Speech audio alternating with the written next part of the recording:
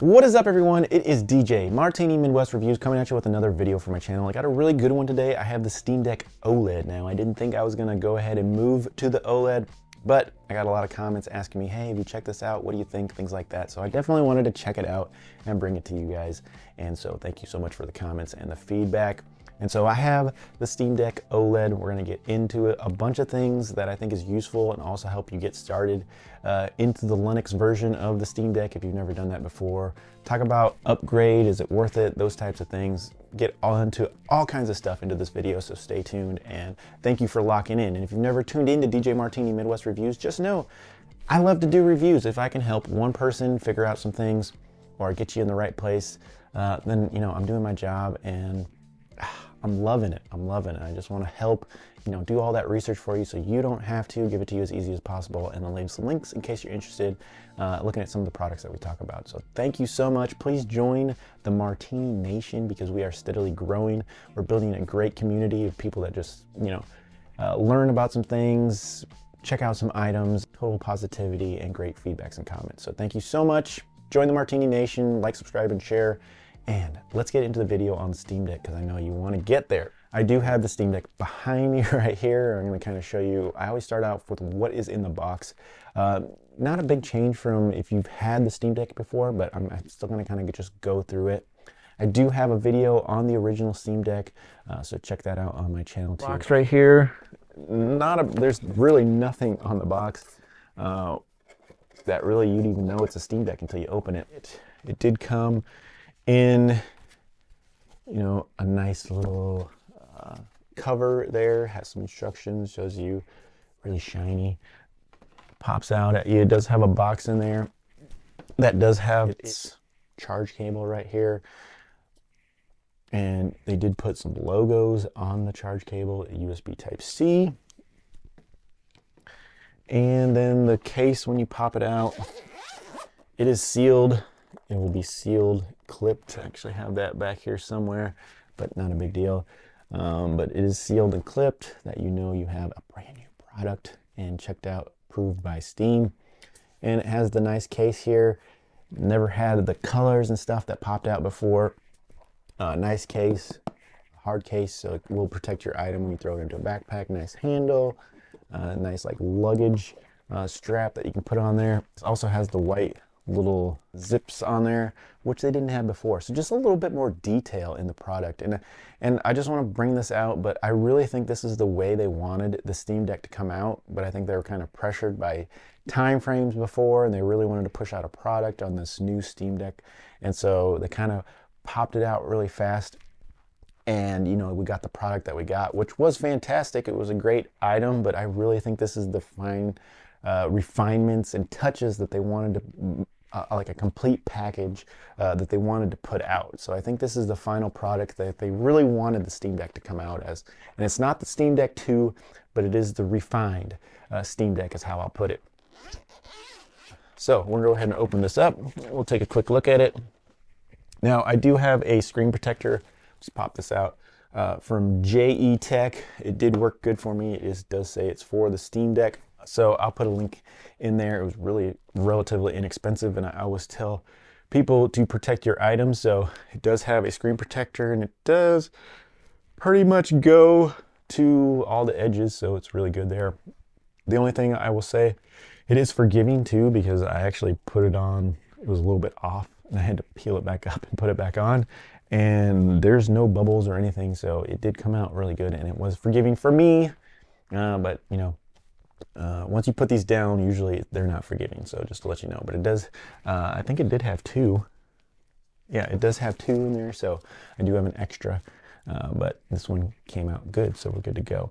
When we're looking at the new one, and I don't have my old one to compare because I did have to sell it to be able to upgrade to this one. And we're going to talk about that as well towards the end, but I did have to sell it and got a little bit of money to be able to buy this one, which is definitely, in my opinion, we'll just say it right now, it is an upgrade because everything I'm going to be talking about is a pro, and I usually do pros and cons at the end of the video, but I can't because everything that they have improved, it is better. So this is the back. Everything is pretty much the same. They just added some refinements. Like I said, these joysticks, they're not different, but or they're not a different model or type, but they did change the profile and the texture. It's the same kind of sticks, but they just kind of changed the profile a little bit, and there is some texture on these that do make them feel really, really nice. Now, the only thing that I really noticed is the big orange power button. Definitely looks different. I did notice that they do have a little different charge light, and it does kind of show you a couple different things, and we'll talk about that a little bit later. Still have the volume and the 3.5mm jack, which I'm happy they didn't get rid of. They did say that they kind of improved some of the, you know, haptics and things like that. I don't know if I really feel that when I actually was playing some different things, but I do notice that they did change a little bit of the colors of the buttons. Do tell me if they did change. I can't remember, but I feel like this top button is a little bit different than the original. So let me know in the comments if you think this is different. It does feel better in my opinion. I don't know if they changed it. I don't think they did, but it feels a little bit different to me. But other than that, that is really the big changes. There's not, still has the micro SD card on the bottom, USB Type-C slot on the top, and that's about it. But the big thing that they did change is the screen. The screen is a 7.4-inch screen, and it was a 7-inch screen before, and it does have great colors and great brightness, and so looks fantastic in my opinion. Let's go ahead and get into the specs, and then I'll fire this up before I go into a little bit more items. So I do have another review on the original LCD model, so you can take a look at that. And I do have a couple videos on how to, you know, move some things around. And so if you have some issues with that, check those out. I'll try to put the links if I can remember. But let's talk about some of the specs, because there's a lot of stuff I want to talk to in this. 2023 pros for the 2-year released Steam Deck. So it has been out for 2 years, and this is the new OLED. It's not the Steam Deck 2, but it is an improved, refined Steam Deck, and that's kind of what I'll put it at right now. So it does, according to Steam Deck, have the exact same gaming performance, but the OLED screen just makes it feel like a new ball game. So it is 12 by 800, and it goes from a 7.4 to a 7-inch screen. It is brighter. It's 30 grams lighter, which is not crazy, but it does feel lighter. Like it surprisingly feels a little bit lighter than the original. It does have the brightness of 1,000 nits, which is great. It looks great, and like I said, you can just tell the brightness through the colors as well. So they do have that wide color gamma, and they nailed it. The colors look fantastic, especially with some of the things I downloaded to change the interface a little bit. There's like neon colors in it, and they just look great. It's really, really cool. It does have the possibility of going up to 90 frames per second as well, with some improvements there. That smaller screen in there, which is a little bit less bezel and those types of things, thickness, it gave them room to make some improvements on the inside, which included like a bigger battery. So if you get a bigger battery in there, you're gonna get more battery life. They went from a 50 watt from a 40 watt, and they were able to actually change the APU as well, which added some better performance with the battery and everything going in there. So you get a little bit better performance with power and heat.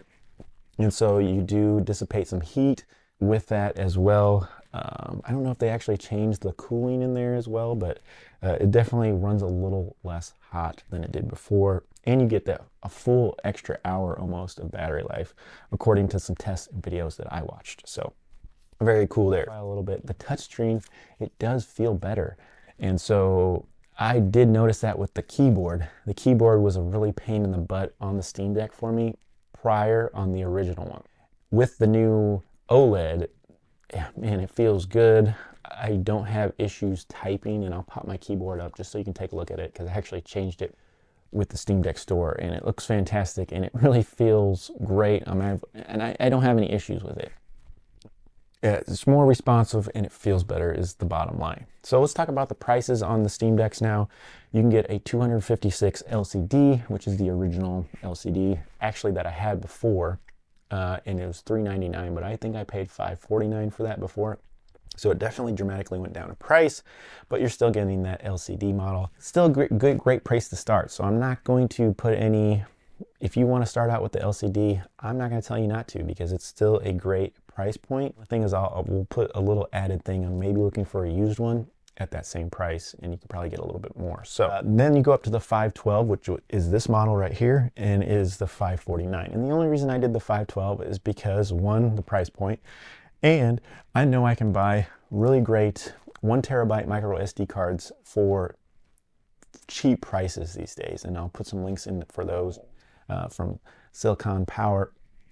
I really like these cards, and they've been working really good for me. Now, not everybody's having a great success with them, but for me, so far, I'm really enjoying it, and you can get them really, really inexpensive, up to 1 terabyte. So that's my 512 OLED 549. For $649, $100 more, you can get a 1 terabyte OLED display with the anti-glare and a custom case. Now, nothing that really intrigued me.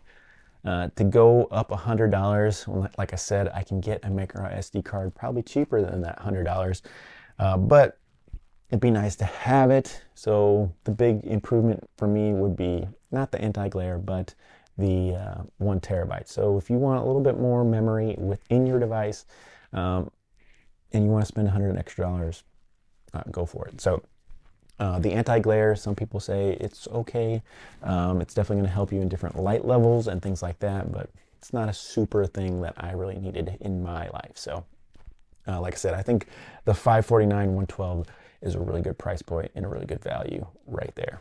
We're still talking about pros, in my opinion, and the one thing I want to talk about is going from a Linux system like the Steam Deck is, going from the original that I had. If you had an original and you're upgrading to the OLED, because it is an upgrade, it was really easy to do. So I want to put that out there. And a lot of people don't say that and talk about that in their videos, but it only took me 4 hours, which is fantastic. It took me days of research, and I'm not being crazy with that. It took me days of research to get my Steam Deck where it originally was at. So I was kind of hesitant to move from my original to the new one, because I'm like, God, I'm gonna have to go through all these videos again, watch videos on how to get this thing working again, get everything on there I want, get the download art, and just do all kinds of stuff.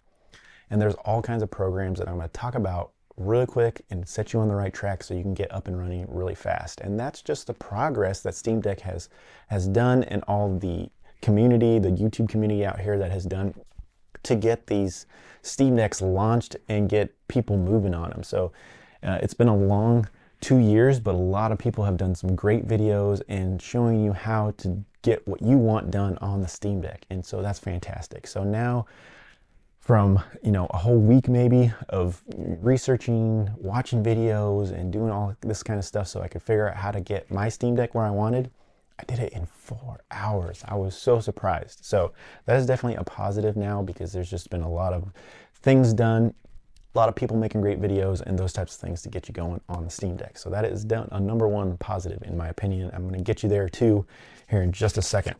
Positive, label changes, color of the buttons, big orange power button. It does have a WRGB diode for changing, so you know a little bit more with the charging. Check that out in the instructions so you know. That does have a Torx screws now instead of Phillips screws. Not a big difference, but that's kind of where all these devices are going, with the Torx screws. Better performance, like I said, with the Wi-Fi card, because you are able to download stuff a lot faster, which is another improvement with that APU, the battery life, and those types of things to get you things uploaded a little bit faster depending on your internet. But that will get you into games faster by downloading them faster, so that's an improvement as well. Now we're going to go to cons, but before I do that real quick, let's just go ahead and fire it up. I just want to give you a quick example. My camera's not going to do it justice, but you'll be able to just see fire up real quick. So I just hit the big orange power button, and we're going there, and we'll be able to see my startup screen right here. I have a custom one that I downloaded from Steam Deck with some of the points that I earned. Make sure you get into that. If you have an account, you can get points for the purchases that you make, and you get a lot. So there's a lot of things you can download in their store, and one is improved like download screen. And so I have a pretty cool lightning one here. Pretty cool, fires up really good. And like I said, it doesn't really do, my screen won't do it justice, but just know it looks fantastic. These neon colors just look great. And it is like a shiny screen here. Nice and smooth. There we go. That was nice. We're going to go ahead and go into the desktop mode. We'll switch to the desktop mode, but you can see those like neon colors. It looks fantastic. All right, so now I can bring up my keyboard. There we go. So here's my keyboard. And like I said, it works really, really good. So like any little touch, but it's always accurate and it always puts exactly what I want up there. So I really like the added touch response on there. Also just show you shut down real quick. I can do it on the bottom here. Go to shut down. Okay. Mine was trying to do some updates, but it shut down. Pretty cool, but like I said, I love those neon colors, and I'm going to tell you how to get that if you want to check some of the plugins for it and get you started real quick. Now I'm going to put these in the cons because these are, you know, all the stuff that I just talked about were upgrades, but some of the cons is you're going to have to do some research to get everything you want with the Steam Deck because it is a Linux system. It's not a Windows system. It's not a Mac system. It's Linux, so it's different. A lot of people aren't familiar with it. Some people are, but a lot of people aren't. And so cons. One con is if you have an LCD one and you're upgrading to the new OLED, you are going to have to sell it. Now, prices are going to be going down for people trying to put a lot of LCD screen Steam Decks on the market, especially like on eBay. I wish the company would actually kind of say, hey, sell back your used model to us. We'll refurbish it and resell it, get it back out there. That would be really cool from the company too, or give you so much money to go ahead and trade it back into the company, and then, you know, they can give you an OLED as a discounted price because you traded in the other one. That would be a great program as well. But there's going to be a lot of pushes on these LCD screen models, but that's also good because now you can go, if you want to get one of these LCD models, you better get it at a great price. Now you go ahead and, you know, check that out on eBay or those types of things. And I don't know if Steam Deck sells used models either, but that might be an option as well to take a look at.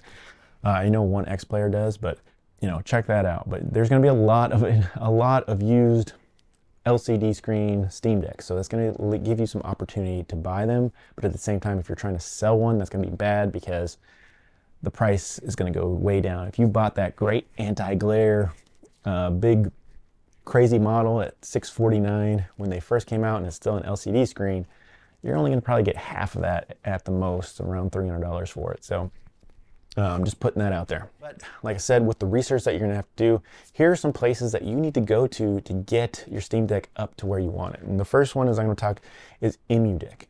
Definitely a place to go and a great video. I'm going to do a shout out to Retro Game Corps. Thanks a lot.